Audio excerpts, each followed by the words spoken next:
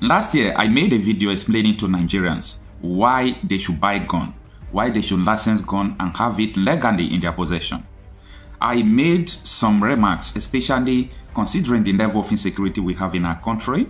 I explained the reason why people in southern Kaduna should be able to have guns in their possession. I talked about this Plateau state that are experiencing killing, mass killing for that matter, almost every three months.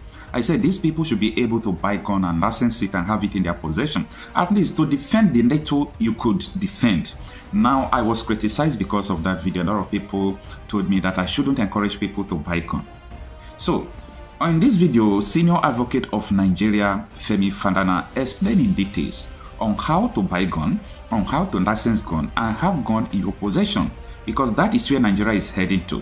Because if the government cannot defend you, you ought to defend yourself, and the law permits you to defend yourself. In this video, Femi Falana explained even the condition that you can even use AK-47, condition that you can use to defend yourself. These are legal conditions. He didn't say you should do it out of the law. So the previous video I did, I was unable to explain so many things because, as you know, I am not a lawyer, I'm just a blogger. So I pass information, but when it comes to the legal aspect of that information, my knowledge is limited to it because that is not what I was trained to do.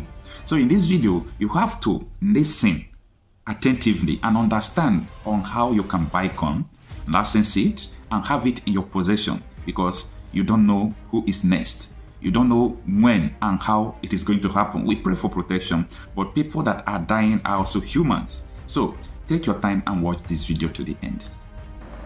We have to discuss the right and then proceed to examine the propriety.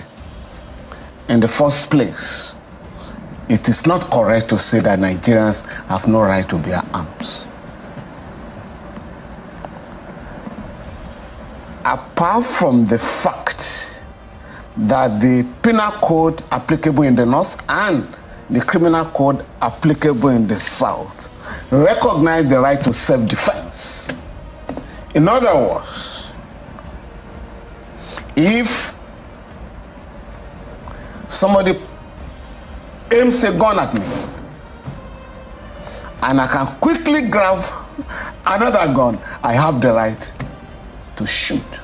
Just to be clear, you're saying the law permits Nigerians to bear guns? Yep. But you are required to apply for the license. But I'll come to that in a moment. I'm just talking of right to self-defense. It's also guaranteed by the Constitution. All I'm required to do is that I must not use a force that is not proportional to the threat. In other words, if you are going to hit me with a cane, I cannot go for a gun. That will not be proportional. So the proportionality is the issue. This, under Section 33 of the Constitution, which guarantees the right to life. The right to life is sacrosanct. But there are exceptions. Section 33, subsection 2 provides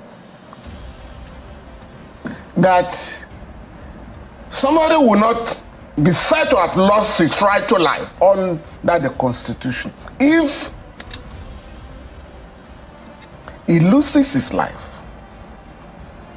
because some force was applied while he or she is trying to kill another person or to steal my property. But it's a capitalist society. The right to property is also sacrosanct. So, in other words, somebody can lose his life if he's trying to kill another citizen or trying to remove the property of another citizen. Somebody can deploy some force, but the force must be reasonable. You've got me confused here, Mr. Falana. No, we're coming there. But so, first of all, you talked about the fact that Nigerians can bear arms according to the law. Yeah, under the Firearms Act, Good. You are required to apply for a license Good. To bear arms. Okay, we're coming there. Now, you also said that the force, both ways, must be proportional. Yes. How do I know the kind of proportion the other fellow was bringing my way? For me to know the kind of You have to look at the circumstances. For instance, if a gang of armed robbers over your house. Whatever force you can muster, the law allows you to deploy it. Any force you can muster. Because they've already surrounded your house. Whether you have a license or not, and you can lay hands on a gun, you can shoot and kill them. According to the law. Yes, you won't be charged with murder. So will the even if you are charged with murder, you will plead self-defense. So how did I get the gun in the first place? That's another matter. That's another matter. Once the law says I can defend myself by deploying force that is reasonable or proportional, I can grab it from anybody. But if you now want to, I'm reacting to what the Chief of Army Staff said. I am saying, in Nigeria, if you meet certain conditionalities, you can apply for a license to bear arms. We'll come to the applying for the license in the first place. But what I understood before now is that there is a limit to the kind of firearms that a Nigerian, an average Nigerian can. For sure. Okay, so for sure. Speak to that, because some people listening to you right now can just make a call to someone in Germany and say, I need an AK-47 in my house. No. I'll get a license for it. You must have a license, which is why on a regular basis, when the government discovers that many people have acquired weapons in the country, you are then told to report to the Commissioner of Police in that state, either to renew your license or to validate your license. Because if you have no licenses and you have weapons, you have committed an offense under the Firearms Act. So you must apply for a license.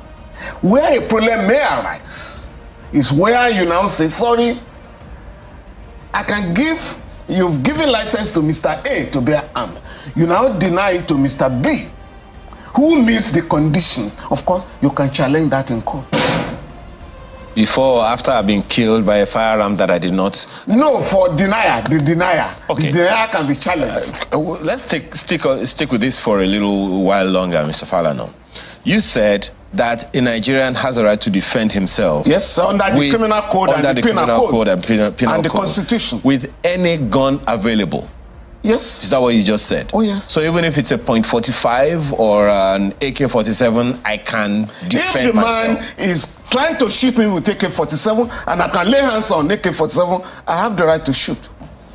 To aim and kill him before he kills me. That's the law. Okay. But what is not permitted, okay, in any society is unregulated licensing of bearing arms, which is it's a major problem in the United States today. That even madmen and women can acquire guns and start killing people, shooting children in school. But how do we know who has the right to it? You said every Nigerian does have a right to it. Now, how does the law coin it to say, okay, this category of persons cannot have a firearm? For instance, the law is saying, if you have been convicted in the last 5 years for, certain offenses, you will not be allowed. If you are a person of intemperate habits, you will not be given a license. If you're under 17, you will not be given a license, and so on and so forth. But if you meet the conditions and you are said to be responsible, you may be given a license, but they won't give. I was talking to a police officer one day, a senior police officer. Man, I'm trying to acquire a license. I have a lot of threats to my life. He said, no, they won't give you. I said, why? He said, because the government will believe that you may just fire, a government official one day. I said, no. But the government will have to find out. I mean, of course, the person must not be a person of unsound mind. It's in the law. To say, Nigerians have no right to bear arms is not correct. So what Nigerians who meet certain conditions can bear arms. But what is ideal, what is important, which has brought this argument? And if I understand the position of the Chief of Army Staff, I think he's opposed to unregulated license. But for them to discourage Nigerians from applying for licenses or from acquiring weapons illegally is to have a collective approach. How about to defend our people? Okay. Every citizen is entitled to his or her right to life. And I've gone to court where a man was killed in, I think in 2011 in Kaduna, right? During a riot. The widow came crying and said, no, madam, we'll go to court for you. And we approached the court. And the court awarded damages in our favor, on the ground that the government that should have prevented the riot failed in its duty. I also have done a case against Ghana where a 15-year-old Nigerian boy went to swim. No, he didn't swim, he didn't know how to swim, but the teacher made him to swim and he got drowned. We approached the ECOWAS court. The court awarded a colossal sum of $250,000 in favor of the parents. Oh yes. Oh yes. So the government has a duty to defend the right to life of every citizen. Where the government fails, you are simply asking citizens to take care of themselves. But now, which is a dangerous situation. Which is what the chief of army staff is also saying. It's a call to anarchy if we have to go on the tangent of getting everyone to bear arms. No, but they give arms to certain people. It's a class matter. They give guns to the rich to protect themselves and their properties. But as far as the law is concerned, what properties has a poor man got, a worker who is on 30,000 naira a month, even if the money is paid? But for the rich, the bourgeoisie, your life is so valued by the state. So you are given a license to bear arms. You are said to have met the conditions. But what is important, even if you give the license to everybody, not every Nigerian can raise the money to acquire weapons. So therefore, we must compel the government to provide for the security of every citizen. It's so stated in the Constitution. The security and welfare of the people shall be the primary purpose of government. Section 14. Let's explore that last point you just made now, when you talk about the bourgeoisie being empowered. Yes. Now, a good number of people might say somewhere in their heads that, okay, maybe Mr. Falana is actually pointing in the way in a particular direction. That politicians or the political class who wants to get these things done by every means can empower some of their cronies and, give them arms, get the licenses for them. They do it. The Constitution. What do they do? The Constitution has abolished thuggery, vanguards, and so on and so forth, where politicians arm young people. But you hear all the time, you read all the time, that thugs have been arrested with weapons. Where have they been tried? Nowhere. So, the volume of weapons in the country will have to be blamed. The political class will have to be blamed for it. Now, what has the Senate done now? They summoned the NSA and the service chiefs to do what? To discuss problems that you know about. In those areas, in those two local governments in Plateau, where this unfortunate incident occurred, you have police stations, you have the offices of the State Security Service. Don't you know SSS officials are in every local government? So what happened?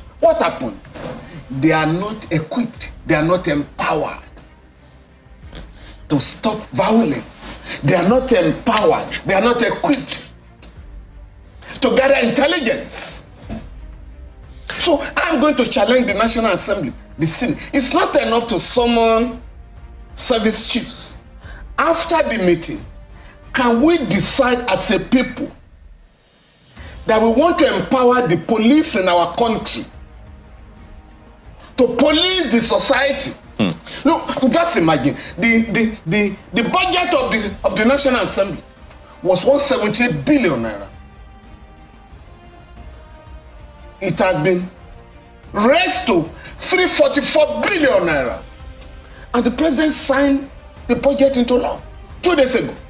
Can you say such a country cannot equip the police if it is committed to do so? Just a quick thing about the communities in Plateau State that you mentioned. Yes. The governor of the state said, you know, the same thing about some, about 64 communities or thereabout being occupied, you know, by non-state actors, or so to speak. And and a number of people, and you also heard him when, you know, before the comment that, you know, when we came live, talking about the fact that he didn't accuse the previous government of not having political will, but he's asking for this government to muster the political will to do the needful by the people in those communities. Now, when you hear that kind of rhetoric, the question in my mind is, Mr. Falana, what do we need the political will for when the constitution and the law is clear about what the security agencies need to do? No, I am saying the security agencies are not equipped. Is that the political will? Yes. If the political will is mustered today, we can stop these illegal, unlawful killings. Could you please define political will? Because I don't know. All right. I have just given you an instance whereby the president sent a budget to the National Assembly. For legislators, federal legislators, your budget will be 178 billion. On their own, they raised it to 344 billion naira. And that has become the law. The same National Assembly, the same government, the president and the National Assembly can have a special session tomorrow to say we are going to equip the police in Nigeria. So we are going to make provision for the police to acquire weapons, to acquire vehicles, to make gadgets available in their offices, and to train them to stop unlawful killings in Nigeria. But nobody is addressing that. All we are being told, NSA service chiefs come. What happened? They will be given the explanation, right? And that is the end of the matter. We are waiting for the next one. In the last 10 years, or rather in the last 24 years, you have had more than 20 incidents in Plateau State, in Benue State, in many other states in the country. Okay. Well, Mr. Falana, there's so many other issues to raise on that one, but my colleagues also would like to comment on this. Go ahead, guys. Yeah, good morning, Mr. Falana. So we've got 2 questions which we'd like to ask you back to back, so you just respond to both of them at the same time, if you can. So the first is that, now, for the people of Plateau State who may be listening to you right now, what would you advise the governor to do? Should he, I know we've talked about this in the past, in history, should he just go ahead, apply for mass license for certain people, acquire those guns that are allowed by law, and give to the people? That's number one question. And the second one... the second one has to do with the Firearms Act. I mean, it was first 1959. The threat to life has sort of evolved, but the law guarding the use or ownership of these arms has not evolved in any way. Would you be looking to recommend something as regards amendment of that act? Well, number one,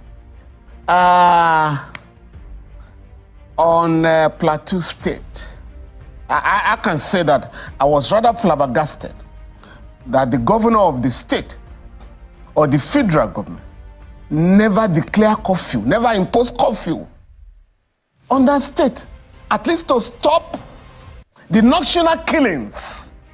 Number two, nobody has challenged the police and the state security service. What happened? Did you sleep? What happened? Again, you have to talk of failure of intelligence. 3, this has become a recurring matter in that state. So what was done in the past? The federal government has set up judicial commissions of inquiry. The state has set up judicial commissions of inquiry. So what happened? What happened with the reports, the recommendations? They were never implemented. Those who were arrested in the past, why were they not prosecuted? And I have read some of the accounts where some of the victims who survived said, I know the person that attacked me. So has the government gone to such people to make arrests? No arrest has been made. And once you have impunity, there's no way you are going to stop illegal killings. And of course, the major problem that is not being addressed by the political class, by the governor of the state, by the federal government and all of them, is the refusal of the government, federal and state, to establish ranches for herders, herdsmen. The government had agreed that the best way to stop herders invading farms and killing people is to have ranches. You have a place where you quarter them and their animals. You have grass planted, water will be available, there will be schools for their children. That is the model in the entire African continent. We have less than 20 million heads of cattle in Nigeria. Ethiopia has over 70 million heads of cattle. Botswana, there was a time, I think 2013 or 2014, where the cow population, cattle population in Botswana was higher than the population of Botswanese citizens. How do these countries, African countries, how do they address this problem? It is by having ranches. Now, the last government, the Buhari regime, initially said, I think the Minister of Agriculture then, Audu Ogbe, said, oh, we have acquired 55,000 hectares of land for ranches. At the end of the day, he jumped to be talking of cattle colony, and so on and so forth.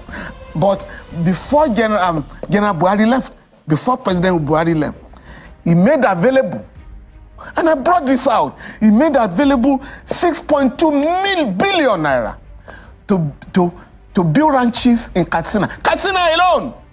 And I challenge other state government on the question of equality of states to demand for the same amount to have ranches in their state. But nobody followed it up.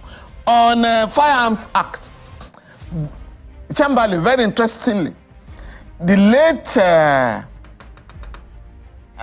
Governor Akeredolu, Rotimi Akeredolu, we call him Aketi, had actually briefed me to challenge the refusal of the government to approve licenses for the Amoteco operatives in Ondo State to bear arms. And I've asked him, do a letter to them. Let us have the refusal in writing so that we could go to court. Unfortunately, the process was on when he took ill. Okay. But what is important, that law is still okay. It's still okay. You need the Firearms Act in the country. It doesn't need any amendment. What is required, the law should be there. Okay. When it is important, the government may occasionally grant licenses, but for the generality of the people, the government will have to equip the police to this work. Okay. We have to withdraw 50,000 soldiers that are doing police work to do their own work. Well, Mr. Falana, that is the only way. Very. Though it was a long video, but thank you for watching to the end. For me, this video has expanded my knowledge about the, fire-bearing acts. I never knew that such defense mechanism exists under the ambit of the law of self-defense, that if, for example, an armed robber even come to your house carrying AK-47, that you yourself can also use AK-47 to confront him. So I never knew that such law exists. But with this video, I really understand what the law says now. Thank you for having time to listen to this video. Please, the only way you can support me is to subscribe to this channel, share this video, and always come by for daily updates. Thank you.